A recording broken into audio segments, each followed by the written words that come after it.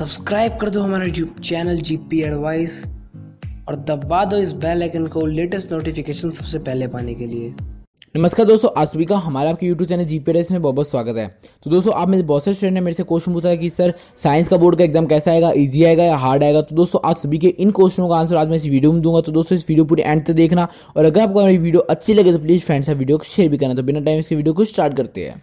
तो दोस्तों, सबसे पहले मैं आप सभी को बताता हूँ कि जैसे हमने बताया था कि मैथ का पेपर बहुत इजी आएगा लेकिन लेंथी आएगा, उसी तरीके से आपका मैथ का पेपर आया। तो मैं दोस्तों आपको बताता हूँ कि आपका जो साइंस का पेपर है वो थोड़ा आएगा तो वो मैथ की तरह इजी ही, बिल्कुल सिंपल ही आएगा, लेकिन उसमें कई सारे क्वेश्चन ऐसे हो सकते हैं जो थोड़ा टिपिकल हो और जो आपको कंफ्यूज कर दे। बाकी आपको कोई पेपर हार्ड नहीं आने वाला, साइंस का भी बिल्कुल सिंपल ही होगा मैथ के बोर्ड एग्जाम की तरह। लेकिन कुछ क्वेश्चंस ऐसे हो सकते हैं साइंस के बोर्ड एग्जाम के पेपर के अंदर जो थोड़े टिपिकल हो और जो आपको कंफ्यूज कर दे, वरना आपका पेपर कोई हार्ड नहीं आएगा, बिल्कुल सिंपल ही होगा।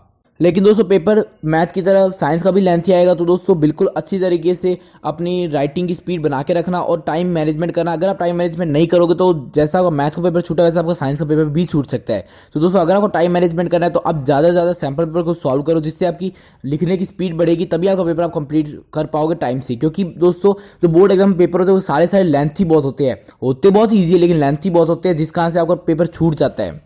तो दोस्तों, आपको जो साइंस का पेपर वो आएगा बिल्कुल सिंपल मैथ की तरह, लेकिन थोड़ा लेंथी हो सकता है। थोड़े बहुत क्वेश्चन ऐसे हो सकते हैं जो टिपिकल और आपको कंफ्यूज कर दे, क्योंकि थ्योरी सब्जेक्ट है, थोड़ा बहुत टिपिकल उसमें आ सकता है।